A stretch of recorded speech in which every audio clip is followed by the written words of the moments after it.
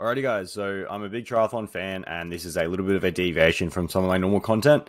I also wanted to get some of the race footage from this, but it turns out you have to actually be a member of whatever the streaming company was, and pay for it. So I'm not going to do that. But nonetheless, one thing that's very interesting, and I wanted to get anyone's opinions on from those who follow Ironman and professional sports cycling, even because we've seen this a little bit, whereby industry is coming out and using disc brakes for everything, and even time trial bikes, which are proven to be, heavier bikes. They can cause issues with rubbing, etc.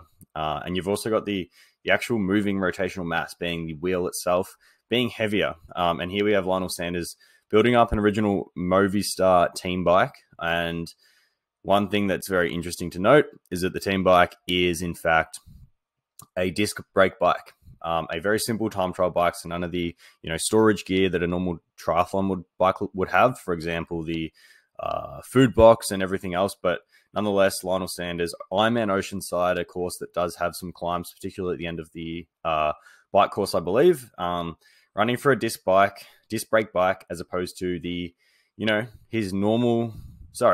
Running a rim brake bike, I should say, as opposed to his normal disc brake bike that that otherwise be running. And you see here, no discs, and obviously the integrated rim brakes are very much well hidden away, just part of the frame in there as well. So overall, a lighter bike. Overall, something. Does this spell the start of athletes? I mean, in triathlon particularly, but we've seen it in cycling. Chris Froome's been quite vocal about how he doesn't necessarily love disc brakes. But are even triathletes now starting to prioritize performance over the general movement towards, cool, sexy things such as disc brakes in bikes, which, aren't necessarily faster. And it's like, well, how much do you even need to use your brakes in a triathlon? Ideally, not that much. And nonetheless, I'll keep it very short. Lionel Sanders running a rim brake triathlon bike in Ironman Oceanside. And what was the result? We saw him have a decent ride, a little bit off the back or off the pace, coming off the bike overall after the swim and bike, and then basically had, the fastest run of the day by like 2 minutes, and was not in contention and ran himself into contention.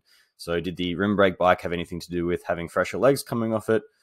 Who knows? I'll leave it up for you guys to decide.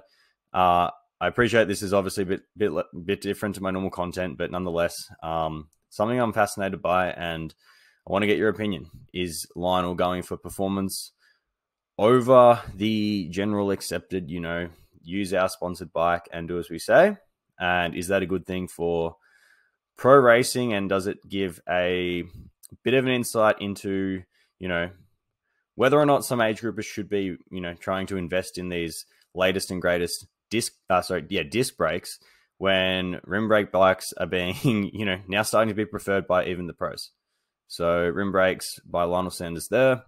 Let me know what you guys think. And nonetheless, he almost won the race coming off it, even though he was a little bit behind after the bike. So there we go. And also thank you. Obviously, this is using Talbot Cox footage or Lionel Sanders footage, so hopefully this doesn't get copyrighted or anything of the likes.